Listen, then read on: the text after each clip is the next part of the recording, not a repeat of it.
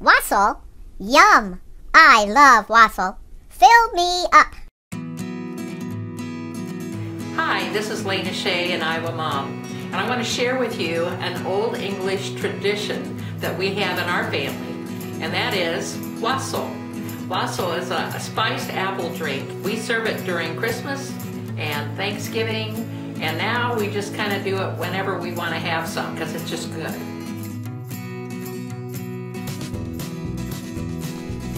I use 5 cans of frozen apple juice, and if I can find it, I get the one that has cherry juice in it for a little extra color and flavor. Otherwise, regular apple juice works fine. I use 1 can of lemonade and 1 can of pineapple juice. If I can't find the frozen, then I just use the reconstituted one, and a full can like that works just fine.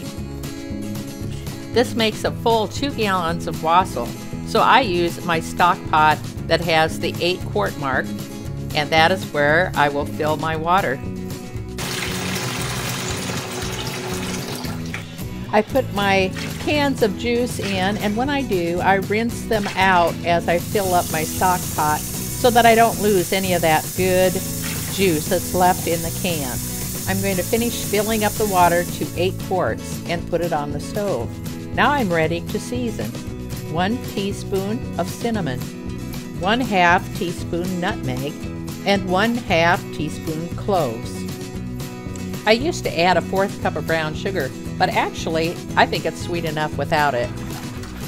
I use a small whisk to whip in the spices and then finish it out with a large spoon to completely get those spices mixed throughout the juice.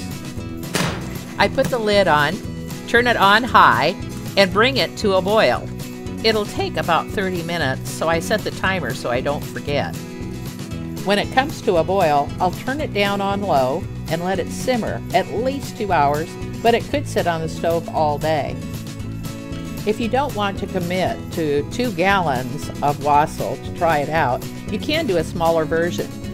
You can use 5 cups of the apple juice, 1 cup lemonade, 1 cup pineapple juice, then only use a 1/4 teaspoon of the cinnamon. Use 1/8 of a teaspoon of nutmeg and 1/8 of a teaspoon of cloves. You can kind of eyeball about 1/2 of a 1/4 of a teaspoon. Then stir it up and let it simmer for a good 2 hours.